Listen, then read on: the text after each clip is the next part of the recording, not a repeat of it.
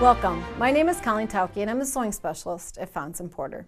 In this Quilting Quickly tutorial, I'm going to show you how to put together the blocks for the quilt called Divergent Pinwheels. For this pattern, visit our website and it will show you how you can purchase that. Okay, we're going to get started. We're going to be using 2.5-inch strips and we're going to be matching up with a brilliant white. It makes all those colors look just wonderful together. And we're going to create this block you see here on the Sewing Center. It has 4 matching quadrants and then it's joined with a kind of a window pane effect of a really narrow white, and then they're all put together with sashing in between. So let's get started.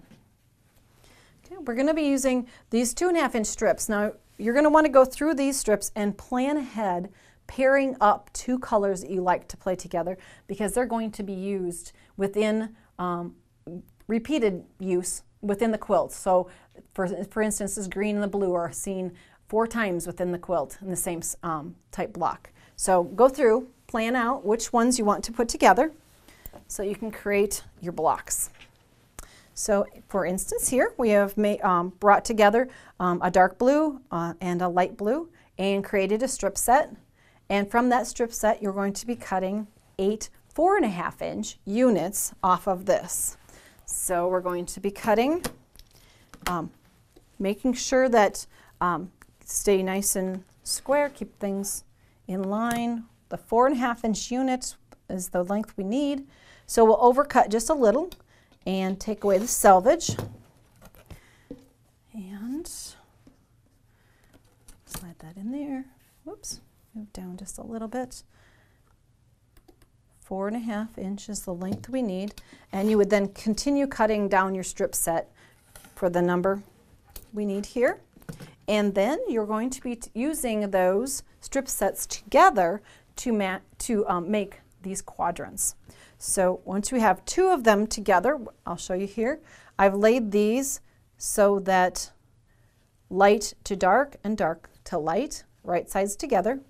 We're going to be marking them with a 1/4-inch seam marker, and we're going to put it on diagonally, corner to corner, and mark on each side of that tool. That will be our stitching line. So mark all the way the block like this, and then we're going to take it over to the sewing machine. Now I would probably have paired up and made all my strip sets, then cut all my units and pair them up like this and mark them all so I can go to the sewing machine and do all the sewing at one time. That way we repeat skills over and over. It makes it a lot quicker in our assembly.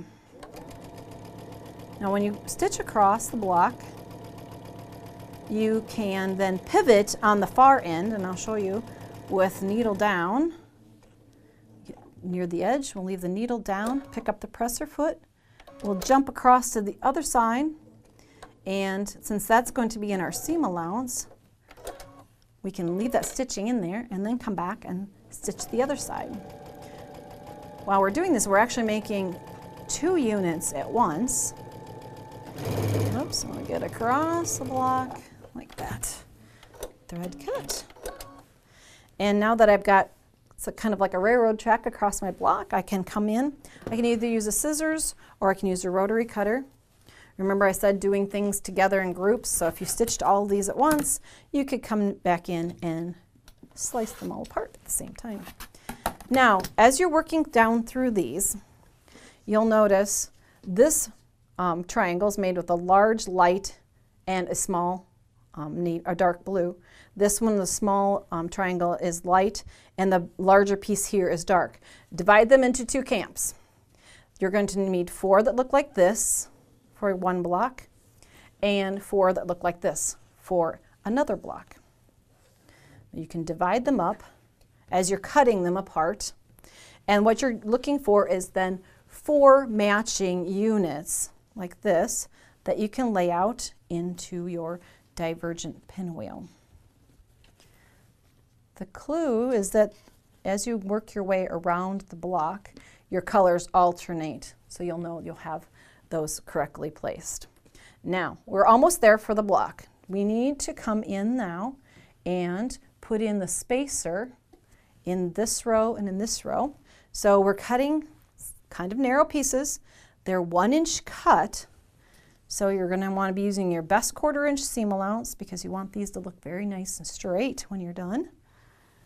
Okay, so you're going to join those rows together, and then once you've created that row, you're going to want to come in and put the cross piece here, and that will create your row.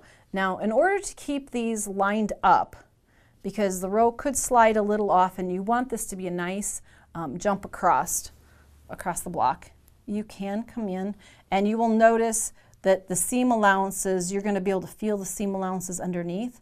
So just look at the anatomy of your block a little and you'll be able to line up that short bar across the center. The same kind of thing goes on when you put blocks to blocks in rows, because what we're going to be doing, so I'll take these out, I'll show you, it's row alignment, and this designer loves to make blocks that have row alignment. We can just create a little bit of a row here, and we'll throw in another one. You would probably space these a little further apart in your actual quilt top, but just for demonstration purposes, we're going to put this here. And then we're going to be doing the same thing as we did within the block, is that we're going to have short spacer blocks in between within the row.